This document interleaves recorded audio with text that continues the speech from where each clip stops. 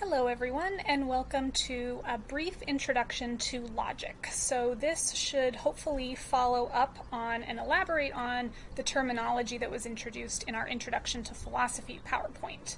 So this really is a brief introduction in that the material that I'm going to cover is something that you could spend a whole quarter on, right? But I want to give us the basic tools that we're going to need to be successful in our class, both in constructing our own arguments and assessing others. So to start us off, right, what we want to talk about again is the way we're using arguments in philosophy. We don't mean the way people argue in regular life, especially, right? We have plenty of examples of that today. But instead, we're talking about giving reasons for thinking that something is the case, right? So that's what an argument is for us. And as we know, just because someone gives an argument doesn't mean it's a good argument. So we have to not only make sure that arguments are being given and assessed, but we know how to figure out what are good versus bad arguments. And so this will not just depend on what you're trying to argue for, but rather the reasons that you are giving.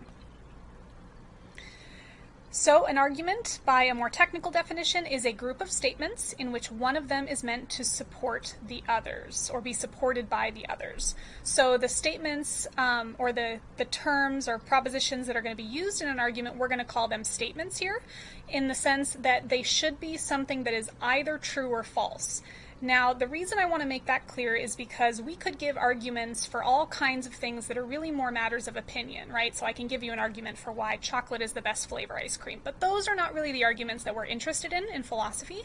We want to be arguing things that are, at least in theory, right, determinable to be true or false, right? So for instance, whether or not the earth is flat, right? That's not going to be a matter of opinion, despite what many people might think. So the statement that you're going to be arguing for, right, or the statement being supported by other statements is called the conclusion.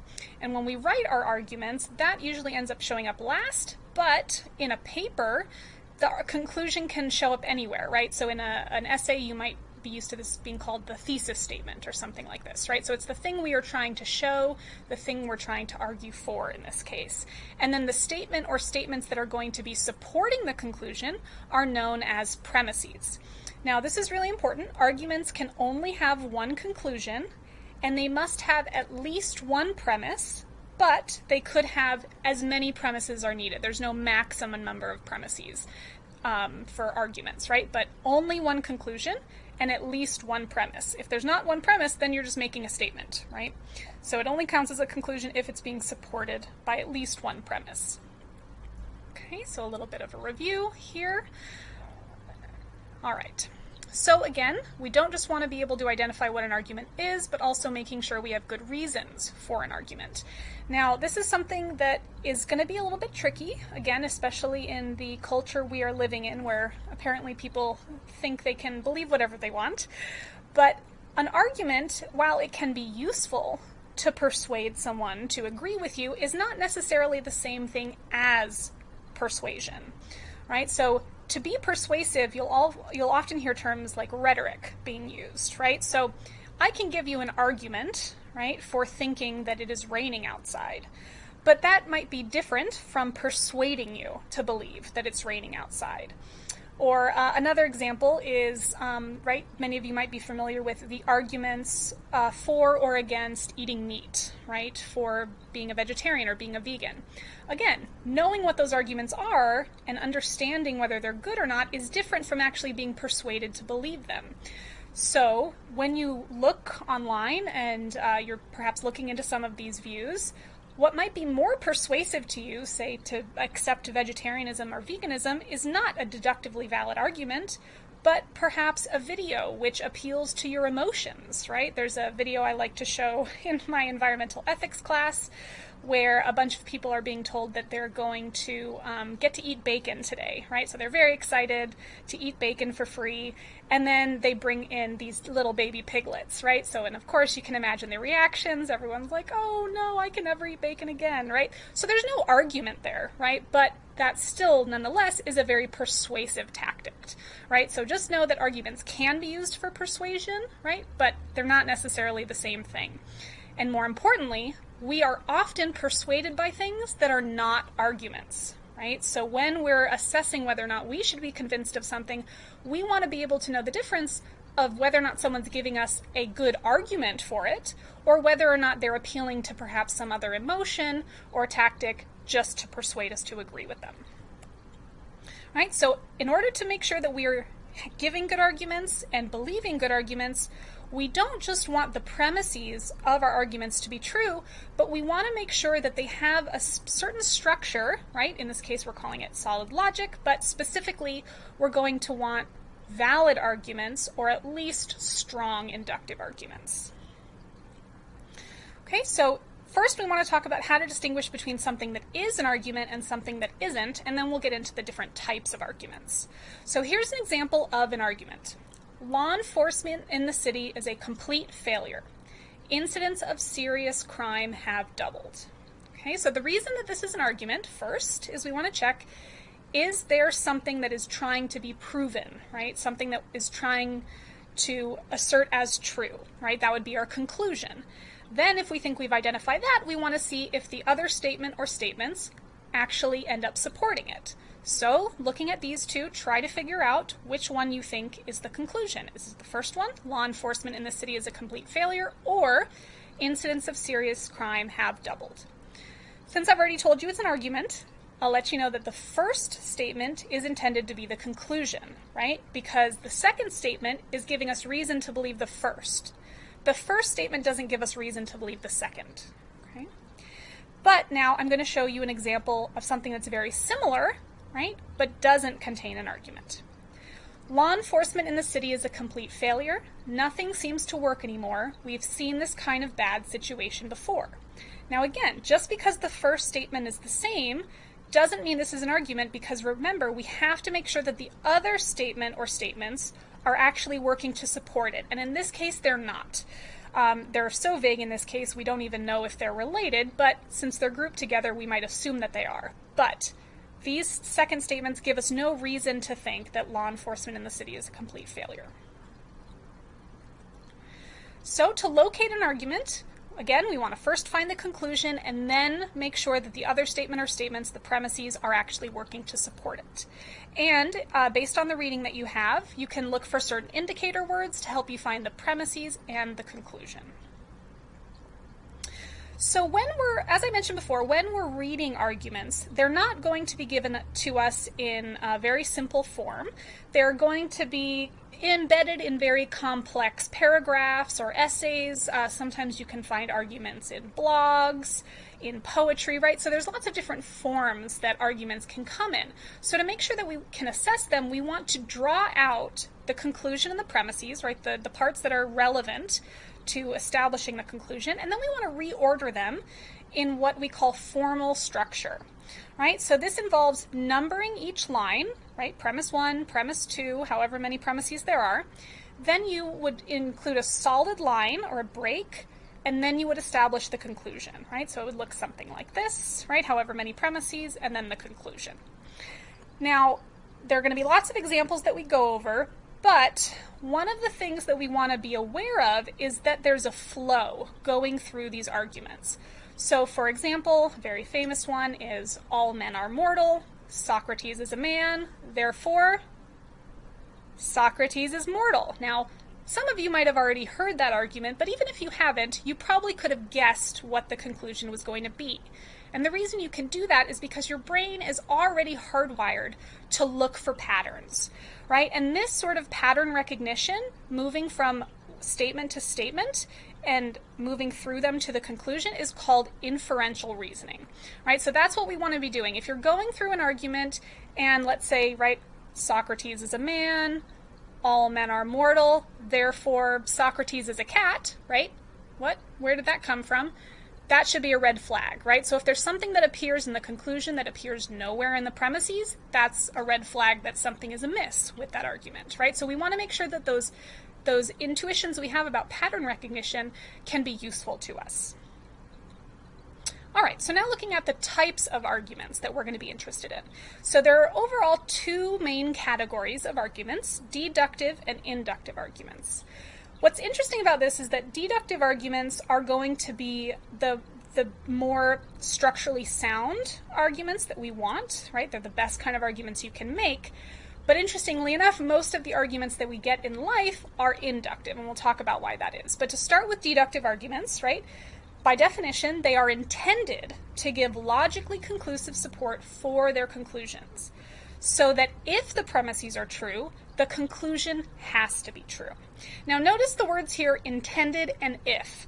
This is because something could be a deductive argument, but fail to have the right structure, and so not end up guaranteeing the truth of the conclusion, right? So the idea in recognizing a deductive argument is trying to figure out what it's trying to do, right? Is it trying to prove its conclusion beyond a doubt, right? As opposed to what we'll see with inductive arguments, which are more about probability, right, and likelihood. So they're going to always have a little wiggle room. But if we're trying to prove a conclusion beyond a shadow of a doubt, that is a deductive argument.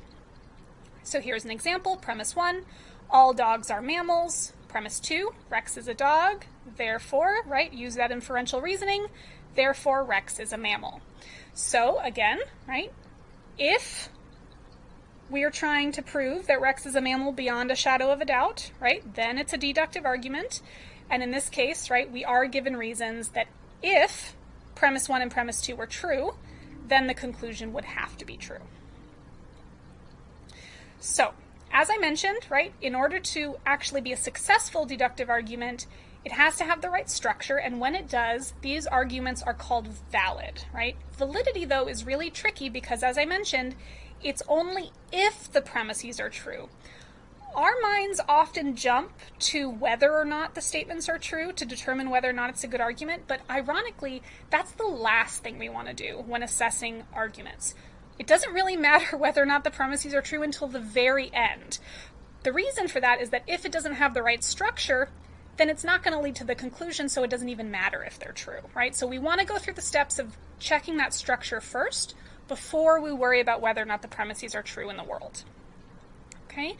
So if a deductive argument does not have the proper structure, and we'll talk about that, then it is said to be invalid. And what that means is that even if the premises were true, it doesn't guarantee the conclusion.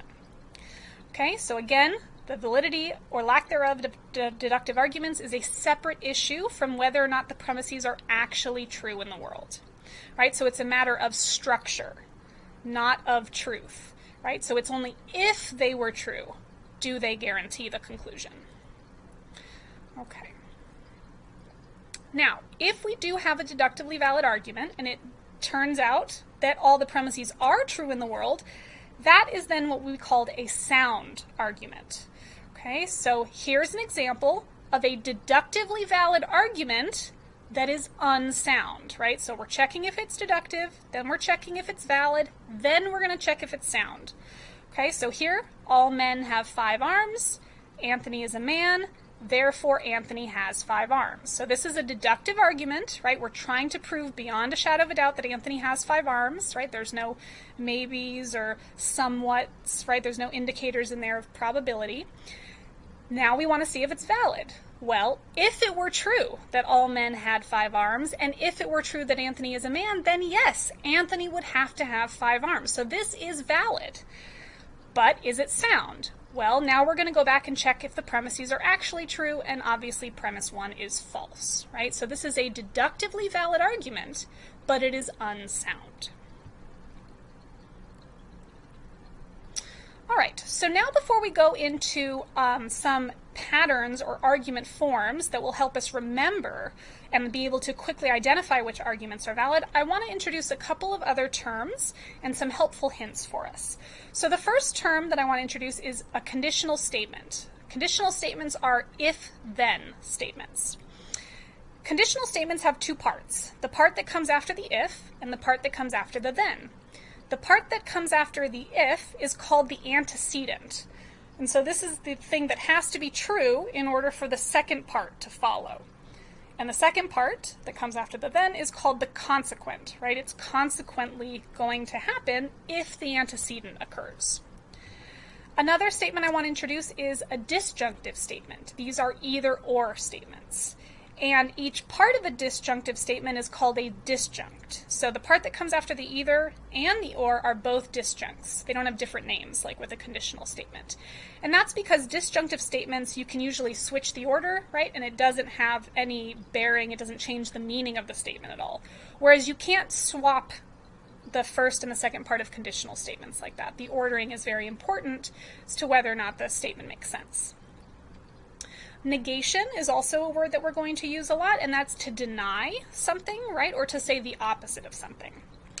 And then finally, a lot of the argument forms that we're going to look at that have not just names in English, but they also have Latin names.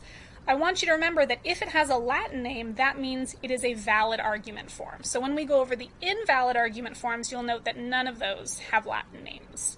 All right, so now we're going to start off with some of our first deductively valid argument forms. Okay, so the first one is modus ponens, which is a fancy Latin term, so we know that this is valid. Another trick to help you remember is that with the argument forms that start with modus, those are always going to start with a conditional statement, which we remember is an if-then statement. Now, I'm going to give you some examples, but just so you know, I'm going to be using variables. We could use P, Q. In these examples, I'm using A and B. Just know that these letters are stand-ins, like in math, and we can plug any simple statement into them. But the important thing is that if a variable repeats on multiple lines, the same statement has to occur at every point. So I'll show you what I mean by that. So let's start off with modus ponens again. Latin term, it's going to be valid. Modus starts with a conditional statement. The other nice thing to know is that the English version of the name tells you exactly what's going to happen on premise 2. So the English name for modus ponens is affirming the antecedent, which, as we remember, comes after the if. So we're going to affirm it, right? So we're going to say on premise 2, A, right? And as you can see in the example, A is, it is raining. So we have it is raining in the same place as the variable, right? A on P1 and A on P2. Okay, so if A then B, A, therefore B. Right? If it is raining, then I need an umbrella. It is raining, therefore I need an umbrella. The next one is modus tollens. So again, Latin name, it's going to be valid. Modus, it's going to start again with a conditional statement. But the English version of this name, again, is going to tell us what happens on premise 2. And the English name for this argument form is denying the consequent. Right? So the consequent is B. So we're going to deny it on premise 2. So we're going to say not B. Therefore, not A. Okay, so in other words, if it is raining, then I need an umbrella.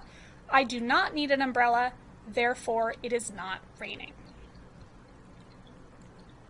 All right, the next argument form, disjunctive syllogism. This doesn't have a fancy Latin name, but it is valid. In fact, not all syllogisms are valid. Syllogism just means a three-lined argument. But this one is hopefully pretty easy to remember just because we're starting off with a disjunctive statement, and there's really only a couple things we can do with that. So a disjunctive statement, again, is an either-or statement. So, for example, we can either take the I-5 or Highway 99 to get to Seattle. Now, the important thing with disjunctive syllogism is that on premise 2, you have to deny one of the disjuncts. But like I mentioned before, it doesn't really matter which one. So we could deny A, and then we would end up with B as our conclusion, or we could deny B and end up with A as our conclusion. So just make sure that on premise 2, you're denying one of the options in premise 1. And then you can wind up with the other, right? So we're given two options, you take one away, so you're only left with the other. So in this case, we're going to deny A. We can't take I-5 because it's closed, therefore B. Again, it could go the other way, either A or B, not B, therefore A. Another syllogism, another three-lined argument, but in this case, a hypothetical syllogism. Okay, so in this case, we are looking at hypothetical, which is another word for a conditional statement, right? So if A, then B. And now we're going to give a couple of options here. So if Anthony drinks lead, then he will be really sick. If Anthony gets really sick, then he'll go to the hospital. Now this, if any of you remember from math, A equals B, B equals C, therefore A equals C. It's the same thing here. So in our first conditional statement, the antecedent is A, and in our second conditional statement, the consequent is C. So what's important here is that B occurs in 2 lines, but it has to be in the opposite spot. So it has to be in the antecedent in one case and the consequent in another. And just like in math, you're like canceling it out, and then we're just combining the other two. So our conclusion would be, therefore, if A, then C. So this hypothetical syllogism is just 3 conditional statements. And just like that math rule, we're cutting out the part that they have in common and then just joining the first antecedent with the second consequent. Okay, the next deductively valid argument form is a little bit trickier, but it's a really useful strategy when you're trying to argue against someone, but you maybe can't directly criticize them. So this argument form, again, fancy Latin phrase, reductio ad absurdum, it just means to reduce to absurdity. So first I'm going to show you the strategy here, and then we're going to look at an example. Okay, so the first line of any reductio is to actually assume the opposite of what you want to argue for. So let's say I want to argue that ghosts don't exist, right? Well, I might think that that's hard to do, so I might use this strategy.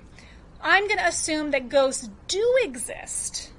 Then I'm going to show that that assumption that ghosts exist somehow leads to something absurd, right? So something like, okay, I'm assuming ghosts exist. If ghosts exist, then, I don't know, everything we know about science and matter is false, right? That seems unacceptable. Therefore, right, or this implies that premise 1 ought to be rejected, right? Because we can't just reject everything that science has taught us. So it turns out that the opposite of P1 must be true, that in fact ghosts do not exist. So that's just one example. Here's another one. Okay, let us assume that heavier objects fall faster to the center of the Earth, right? So again, that's not what we actually want to show, but it's the opposite. Okay, so now we're going to show something absurd follows from this. Okay, if P1 were true, right, if we dropped 2 cannonballs of unequal mass from the top of the Leaning Tower of Pisa, then they will hit the ground at different times, right? Because if it's true that heavier objects fall faster, right, then the heavier cannonball should hit the ground faster. However, we know that that is not true. If any of you are familiar with the very famous experiment, right, that all things fall to the center of the Earth at the same time, right? This is how it was supposedly proven, right? And we can prove it here via reductio ad absurdum. Okay, so this is a strategy you might see employed. It's something you might think you want to use, but just so you understand, it does have a valid argument form to it. All right, so just a review of deductive arguments, right? They try to prove or demonstrate their conclusion. They're only valid if the premises are true and the conclusion must also be true, okay? And when they are valid, they are thus truth-preserving, right? That structure guarantees the truth of the conclusion. And then if it turns out we have a deductively valid argument and the premises are actually true in the world, then our argument is sound. Okay, so now let's look at invalid arguments. Now these are going to look dangerously similar to some of our valid arguments, so we want to be really careful to keep an eye out for these and to make sure that we are not constructing invalid arguments. So if you recall back to our modus ponens and modus tollens, right, they were affirming the antecedent or denying the consequent respectively. These are the opposites of those. So the first one is going to, I have a different example here involving Sophie first. So let's start off with a general invalid argument. All right, P1. All Jedi love vegetables. Or another case, all A's are B's.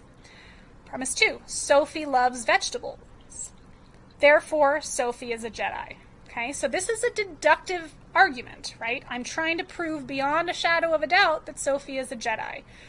But it is invalid because even if it was true that all Jedi love vegetables, and even if it were true that Sophie loves vegetables, which she does, it doesn't guarantee that Sophie is a Jedi, right? So this, if you're having trouble understanding why, even if the premises were true, the conclusion doesn't follow, you might employ something like Venn diagrams, right? So if we had a circle of Jedi, right, all the Jedi, then that whole circle would be maybe inside another circle of larger people who love vegetables.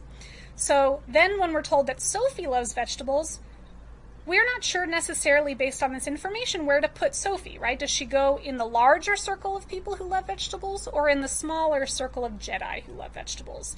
And because we don't know, right, based on the information that's given to us, we cannot be sure that Sophie is a Jedi, right? She could just be in the larger group of people who loves vegetables that are non-Jedis. And she does love vegetables. Look, she likes to cuddle with them when we cook. Right? So again, there's something wrong with the structure here in that even if the premises were true, the conclusion does not follow. Okay, so this is an invalid argument. Now again, right, we don't necessarily need to know that it's true that all Jedi love vegetables. So if that was the first thing your mind went to, remember, that's about soundness. And we don't even get to that point because it turns out this argument is invalid, so it doesn't matter if the premises are true because they wouldn't guarantee the truth of the conclusion anyways. All right, so now we're coming to the invalid argument forms. So again, these are going to be the opposites of our modus ponens and modus tollens. So here we have denying the antecedent, right? So again, antecedent implies we're dealing with a conditional statement, and again, the name is going to tell us what's going to happen on line 2. Okay, so if A, then B, not A, therefore not B. So we have to be careful, right? This is not a good argument to make. Let's see why with an example. Okay, if Anthony is a father, then he is a man. Anthony is not a father, therefore Anthony is not a man. Now, obviously, because you understand that the truth of this doesn't make sense, right? You're probably able to think that it's invalid, but it's important to understand again that the invalidity is because of the structure of the argument. So the reason that we're not allowed to infer anything when we deny the antecedent is because with conditional statements, we only know what happens if the antecedent is true, right? Then we know that B will follow. So if B doesn't follow, right, then we can infer not A, but we can't infer anything from not A. So another example would be, if I go to the store, then I will buy donuts. I did not go to the store, but does that mean I didn't buy donuts? No, I could have gotten donuts from other places, right? We live in the age now of grocery delivery, or someone could have brought me donuts, right? So again, we only know what happens if A is true, right? Then B would follow. And because if A then B, we know if B doesn't occur, then it means A must not have occurred either. Okay? So this is something we are not allowed to do. Do not use this argument form and be on the lookout for it. All right, the second invalid argument form that we're going to look at is affirming the consequent. And again, this is basically following the same rules. We only know what is true if A. Okay, so if A then B, B, therefore A, right? This kind of looks like a modus ponens, but it's not. So again, if Anthony is a father, then he is a man. Anthony is a man, therefore Anthony is a father. Doesn't follow, right? Even if P1 and P2 are true, the conclusion could still be false. Again, another example, if I go to the store, then I will get donuts. I got donuts. That doesn't mean I went to the store. We don't know how I got the donuts. Okay. All right, so again, just be on the lookout for these. They're very similar to modus ponens and modus tollens, but they're invalid.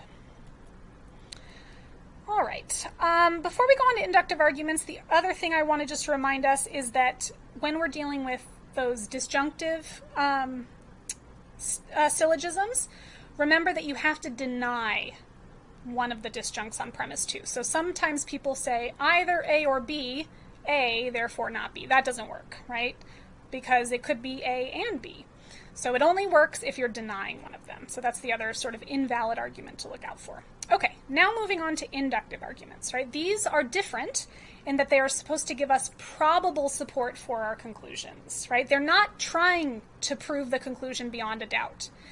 And if their premises are true, it just means that the conclusions are probably true, right? So these, by their very nature, are going to be weaker than deductive arguments, just in the sense that they are not truth preserving, right? Even if the premises are true, they never guarantee the truth of their conclusion.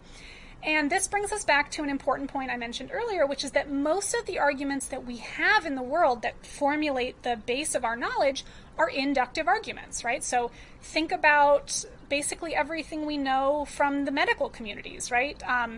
We're living in the age of a global pandemic. We're very concerned about how effective certain treatments are, or practices at lowering the likelihood, right, of contracting certain illnesses.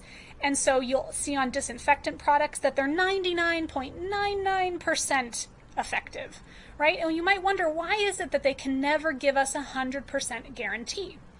This has to do with the fact that inductive arguments are always making conclusions or making statements in their conclusions that go beyond what is established in the premises.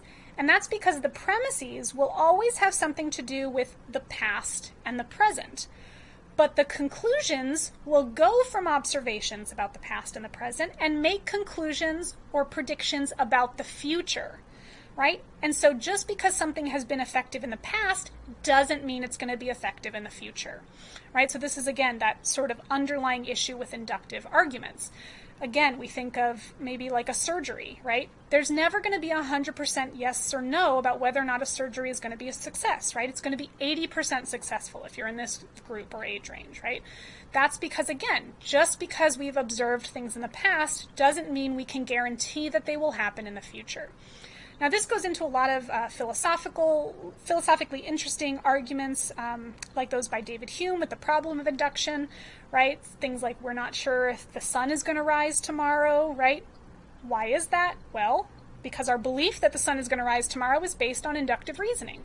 We think it's going to rise tomorrow. Why? Because it was risen every day in the past, right? And we think that the past will continue to shape the future. Why? Because the past has shaped the future in the past.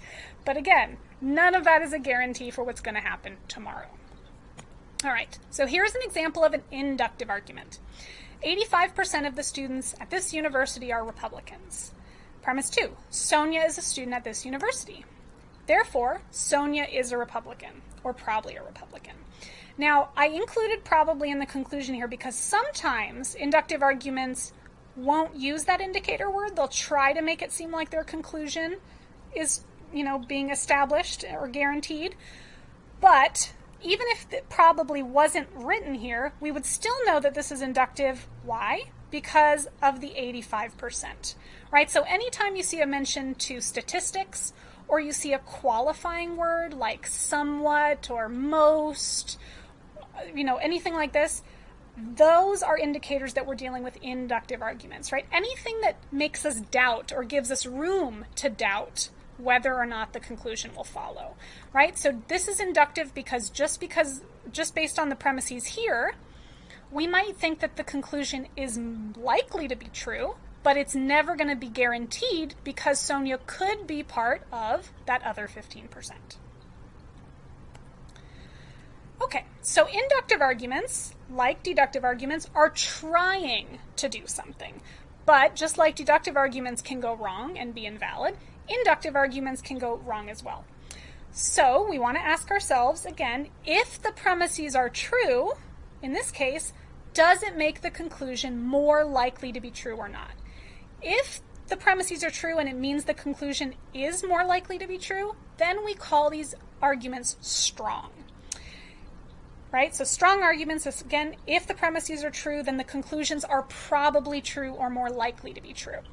Now, I will tell you that strength is somewhat relative, not in that, it can just mean whatever we want, but then it sort of depends upon the stakes. Now, in typical situations, right, where maybe it's not like a life or death situation, strength would be more than 50% likely to be true, right? So it just has to be more likely than not. Okay, so just more than 50%.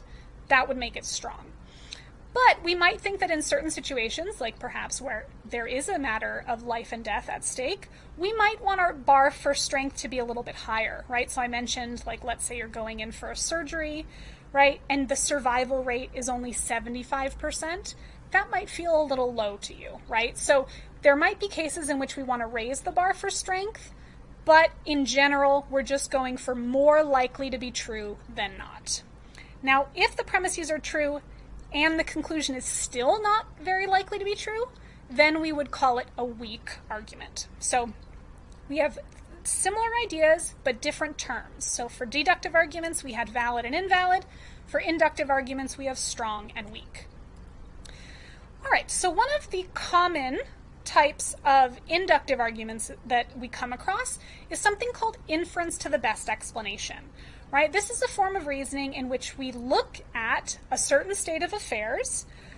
We typically rule out, right, through a process of elimination, what is not the best explanation, right? So we're left with something that, okay, given everything I know, this is the best explanation for what I'm observing.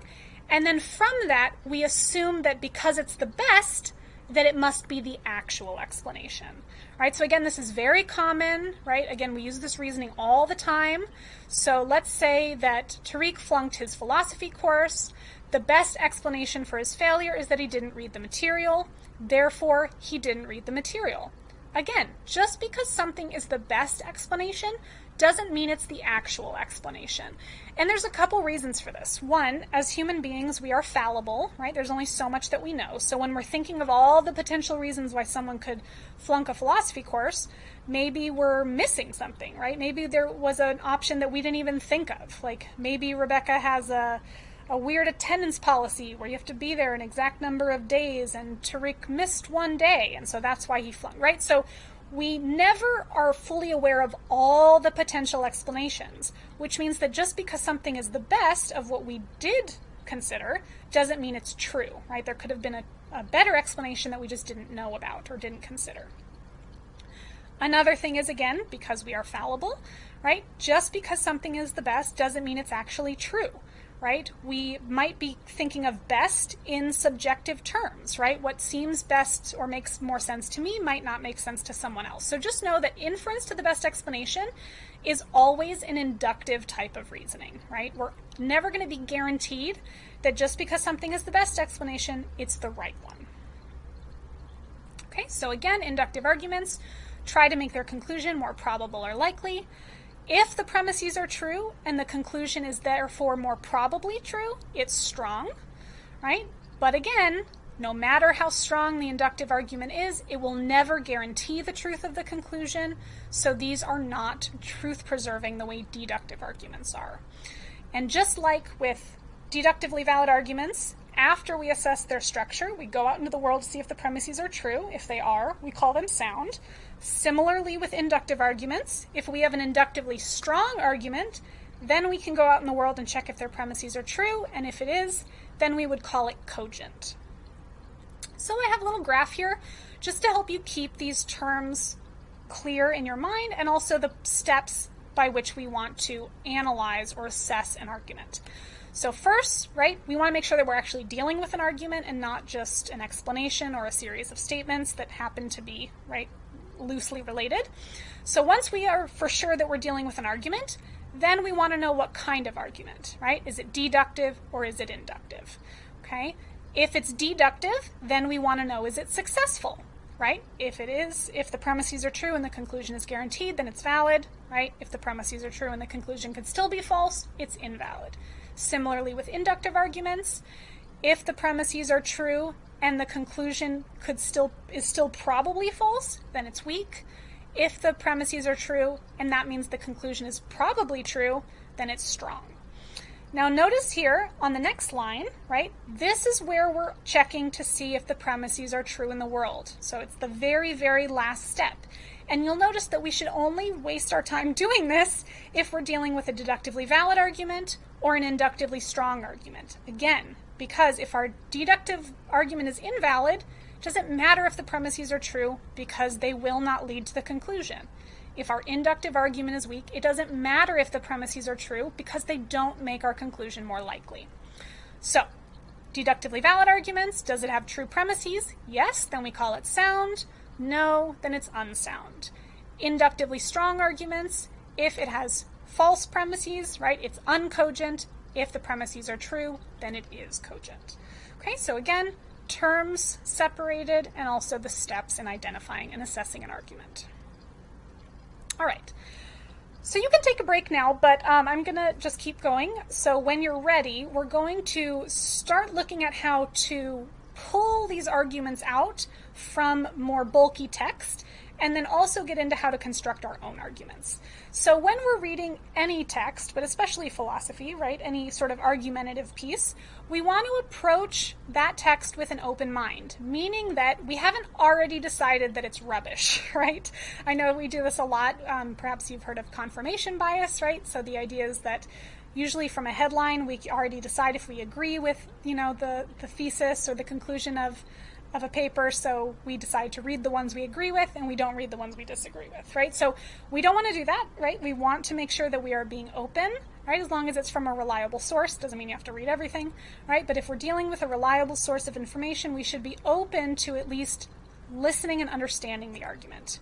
Okay, so this means that we have to read actively, right? And so we have to make sure that we're not just passively reading something, that we're actively engaging with the ideas, right? So reconstructing them. And then again, assessing whether or not the arguments given are any good, right? So that's the critical lens. So again, we want to identify what the conclusion is first, and then what the premises are. And then we want to outline, paraphrase, or summarize the argument into those formal structures, right? So you kind of get a sense of, well, what kind of argument are they making here? Maybe I can make that fit into modus ponens, or it seems more like a disjunctive syllogism, right? They're giving me an either or. So this comes, after a bit of practice, but we'll go through some examples together. Then after you've put their argument into standard form, that's then when we can evaluate it, right? So is it deductive? Is it inductive? Is it valid, invalid, strong, weak, all of that stuff. All right, so here's an example. I'm going to give you a chance to read it and then to practice formalizing on the next slide. So look at this passage here and try to figure out what the conclusion is, what the premises are, and which argument form it would best fit into. Okay, so pause if you want to take a minute to do this. I'm going to go on to the next slide to show you an example of what you could have come up with. Okay, so, right, first we could have something like to give up meat is to endanger who we are socially and genetically. Premise 2, eating meat is a pleasure. Premise 3, our eating meat is good for animals. Therefore, we should definitely eat meat. Now, this is an inductive argument. Hopefully you can tell because it doesn't follow any of the deductively valid argument forms, right? They're merely a series of statements that are just sort of loosely related to each other, right? There's no sort of pattern running through here. And so this is just a generalization, right, based on a series of individual claims. So it's inductive and it's not a very strong one, right, because these statements don't go together, right, in a way that makes the conclusion more likely than not. Okay. All right, so here's another practice. Okay, so again, take a look, try to put it into formal structure, and then assess what type of argument it is and how successful it is. So again, pause here if you'd like to practice before I go on to show you what you might have come up with for an answer. Okay, so here we have either we need to eat meat or we can eat other food items. We don't need to eat meat, so we can and should eat other food items, right? So this is deductively valid, right? Because we put it into a disjunctive syllogism type of form. An either or, we removed one of them, okay? All right. Okay, so what happens when we come across arguments that we disagree with, right? So you might already be disagreeing with the examples that I've provided. I'm sure you'll disagree with with the people that we're reading in our classes, right, and other sources. But what are our options, right? Because we don't want to be attacking people, right? We don't want to be responding simply based on emotion or using rhetoric. So what are the legitimate options available to us when there are arguments that we disagree with? Well, a simple way is showing, right, that the argument lacks the proper structure, right? That they've given us an inductively weak argument, or worse, an inductively weak argument, or worse, a deductively invalid argument. So, right, even if their premises are true, they don't lead to their conclusion. The second argument is to say that, okay, yes, your argument is deductively valid or inductively strong, but one or more of your premises are false, right? You've actually just claimed something that isn't true, and so you've undermined the soundness or cogency of that argument. The third option is to do both, right? And there's some other options that we're going to get into if you are writing a paper with me this quarter about looking at how one would justify the truth of certain premises. Perhaps their justification is insufficient in some way. So we'll get to that later, but these are the two obvious ways of legitimately disagreeing with arguments that are given. Okay, so saying you don't like it is not going to be a sufficient response. All right. There are some other ways in which we can go wrong or make errors in our reasoning, and these are called fallacies or fallacious reasoning. So there's a bunch in here. I encourage you to take a look at them. Straw man or straw person is usually the most common fallacy that's used, right? So the idea is that instead of attacking a person's actual argument, you're like creating, I think, like a straw version of it, right? Something that's really weak and thus more easy to knock down. So the most well-known example of this are some of the creationist attacks against theories of evolution, right? So instead of actually criticizing potential problems with the theory of evolution, of which there are some, if you know anything about issues in philosophy of science like falsifiability, the theory of evolution is not falsifiable, right? So that's a legitimate criticism with it. But the criticism we often hear is something that doesn't even make sense if you believe in evolution, right? So you'll hear people criticize evolution because, oh, well, evolution thinks we all came from monkeys, right? So it must be false. But evolution doesn't say that, right? What it actually says is that humans and great apes, right, certain marsupials, share a common ancestor, right? Not that we descend from monkeys, right? So again, when we're criticizing something, we have to criticize the actual argument. We don't just get to create our own weaker version of it to attack more easily. Okay? Other common ones are, again, to attack the person rather than attacking the argument. And it's not that personal criticisms are not useful, right? So if you're trying to assess the credibility or reliability or trustworthiness of a source, you definitely want to look at characteristics of that person. But even if the person is uncredible, unreliable, untrustworthy, right, that doesn't necessarily mean that everything that they say is wrong, right? So even compulsive liars say true things every once in a while. So when we're attacking an argument, appealing to the person who made it is not in and of itself going to be a reason to accept or reject it. Now, often this is used to reject an argument, but we also want to be careful we're not using an appeal to person to unwarrantedly accept an argument, right? So just because your parent told you something, right, and you trust them and they love you, that doesn't mean that everything that they say is right. Okay, so this is problematic in both ways. It's only useful when judging the source of an information, not when judging an actual argument.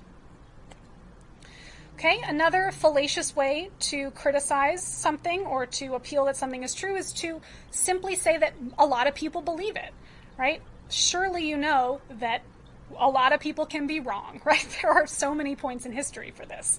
Okay, so just because something is backed by a lot of people doesn't mean that it's backed by good reasons.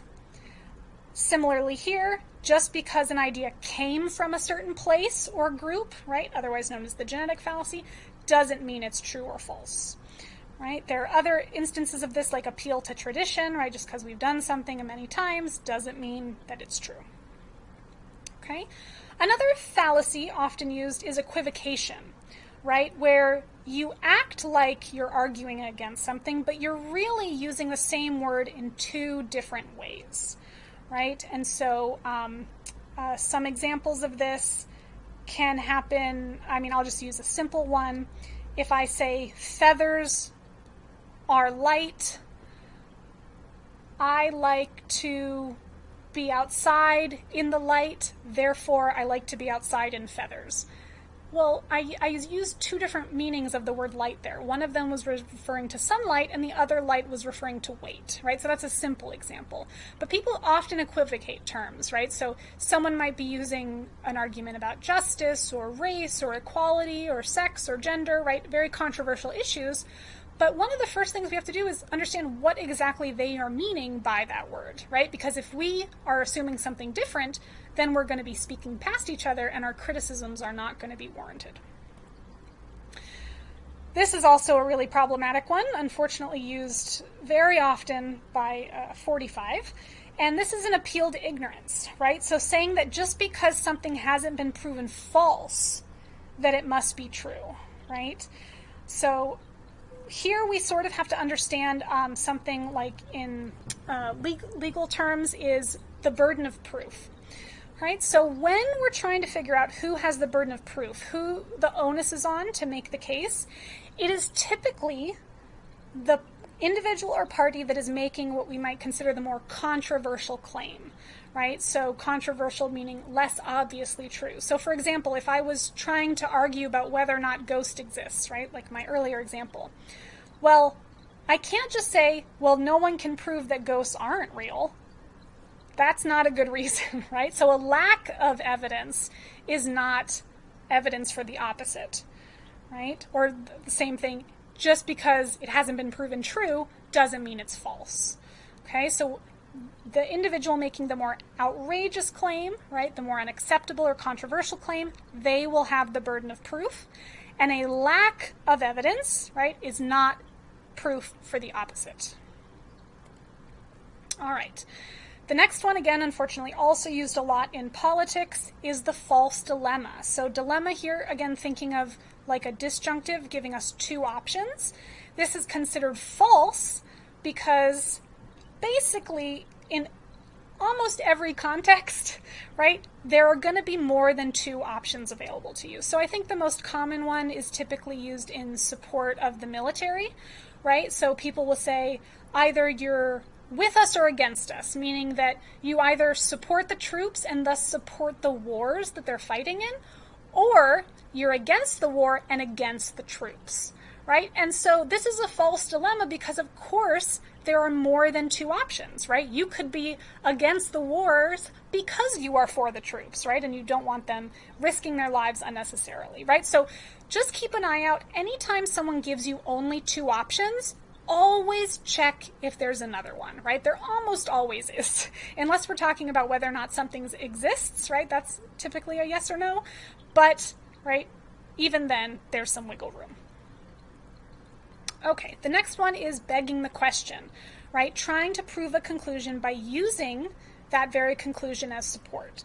So, unfortunately, the most common example of this often comes in arguments for God's existence, right? So, in order to prove that God exists, right, you couldn't then assume God's existence in your premises, right? So we can't say, well, God exists because the Bible says so, right? The Bible wouldn't count as legitimate support for the conclusion that God exists because the Bible already presupposes that God exists, right? So this is also sometimes called circular reasoning, right? Our reasoning just goes in a circle and has no legitimate foundation or starting point.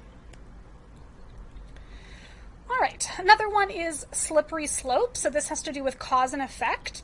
And just so you know, there are legitimate criticisms, right, that something will cause something else to happen. This occurs as a fallacy or a slippery slope when someone doesn't provide good reason or the connections between, and they just start erroneously or randomly connecting events, right? So if we legalize marijuana, then everyone's going to become a drug addict, right? No. Not only is that not endorsed by empirical evidence, right? But you have failed to demonstrate the connection, right? You have to actually show that this will lead to something else, and so on and so forth.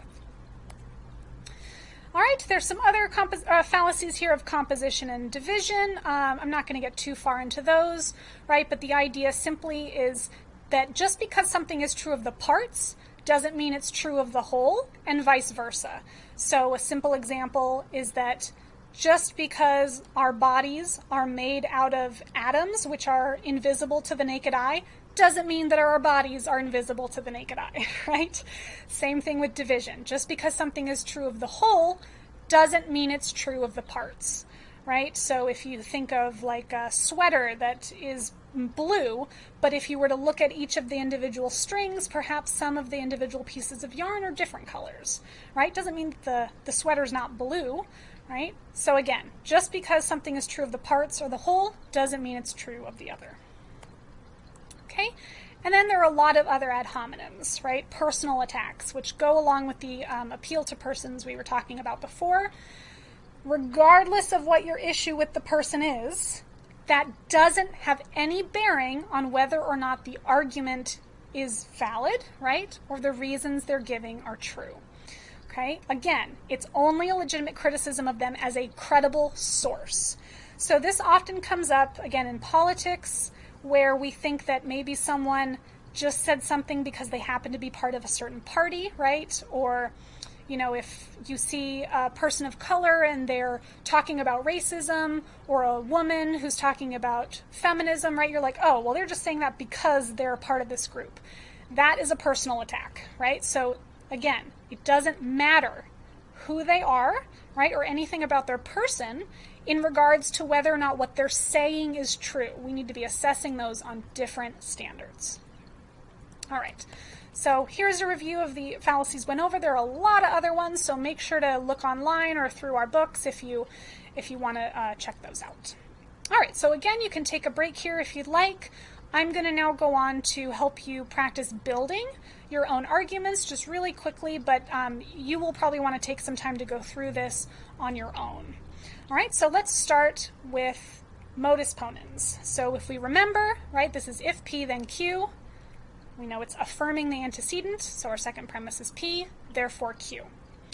Now, ironically, when we're building our own arguments, we're actually going to start off at the bottom. We're going to start off with the conclusion. So we're going to figure out what we want to argue for. We're going to plug that in to the premise where it belongs, and then fill in the rest. So I'll show you what that looks like. So again, here's our argument form for modus ponens. So again, I want to start off with my conclusion. And just for the sake of consistency, I'm going to use a common argument in philosophy of religion that has to do with the problem of evil, just to show you how this looks differently for modus ponens and modus tollens. And then I'll let you do the other ones on your own. So starting off with this idea, right, the basic idea is that if God exists, then that God is all good, all powerful, and all knowing. If God is all good, God wouldn't want evil to exist. If God is all powerful, God could prevent evil from occurring when and where they wanted to. And if God is all knowing, then God would know when and where evil would occur, and so would be able to stop it. Right? So the basic idea is then, if this type of God exists, evil should not exist. So if evil does exist, then that type of God does not, right? So that's just a brief overview of the argument from evil. So here's how we could put it into modus ponens form. We would start off with the conclusion, right, that God does not exist. In our modus ponens, we know that this is going to represent Q. Okay, so where else does Q occur in our premises? Well, it's in the consequent of premise 1, so we can plug it in. If P, then God does not exist. So now I just need to fill in something for P that makes sense, right? So I'm not going to say, if the sky is green, then God does not, right? That has no bearing on the existence of God. So we're going to put in something here that makes sense. And again, utilizing the argument, the problem of evil, we're going to simply say, if evil exists, then God does not exist. Okay, so now we have our conditional for premise 1. We already know what our conclusion is, so we just have to assert P on line 2. Evil does exist, therefore God does not exist. All right, now we're going to do the same thing with modus tollens, And even though the conclusion is the same, we want to note how the premises are going to look totally different. Okay? So here again, modus tollens. Modus tells us we're dealing with a conditional statement. This means denying the consequent. So on line 2, we're going to say not Q, therefore not P. Right? So let's practice. Okay? Here, using the same exact conclusion, God does not exist. Notice, though, that here our conclusion is not Q anymore. It's not even P. It's not P. So we have to figure out where else P occurs. Well, P occurs on premise 1. But remember, our conclusion is not P. So P is going to be the opposite. So if not P is God does not exist, then P is God does exist. So premise 1 is going to be if God does exist, then something, right? So again, here we have to figure out something to plug in that makes sense. Again, using the argument of evil just as an example. If God does exist, well then evil would not exist, right? Then there would be no evil. But, right, now our premise 2 is to deny the consequent. There is evil.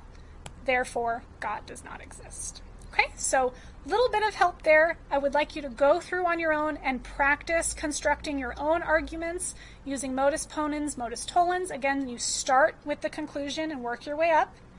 And then do the same thing for disjunctive syllogism, right? Either or, not one, therefore the other.